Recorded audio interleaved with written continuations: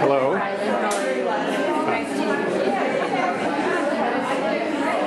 This is wonderful.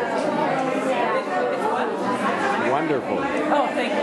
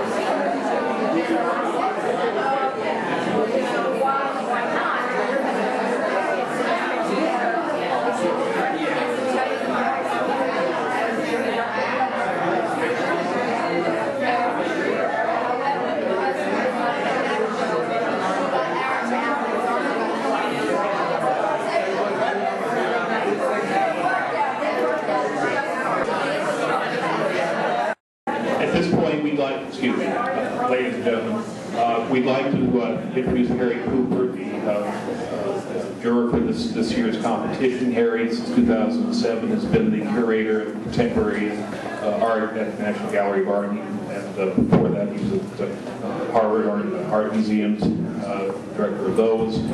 He's written and lectured extensively and holds master doctoral degree and undergraduate degree from Harvard and master's from Johns Hopkins. Without further ado, I'd like to introduce Harry.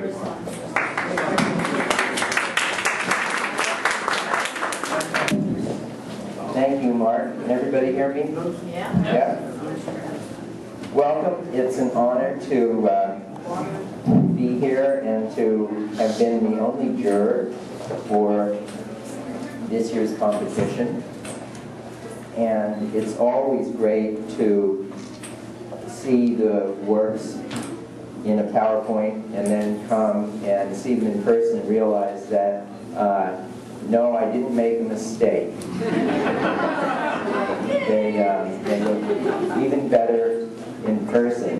So I was just asked, you know, what attracted me to this work, and so I think that, well, I love painting, and I've looked at a lot of paintings, and I did my dissertation on Mondrian, who you might think is just the total opposite of this kind of work, but in fact, in the history of modern painting, there's so many things that are constant among great paintings, and that is a sense of how to handle the paint, a deep sense of structure, which you have in this work.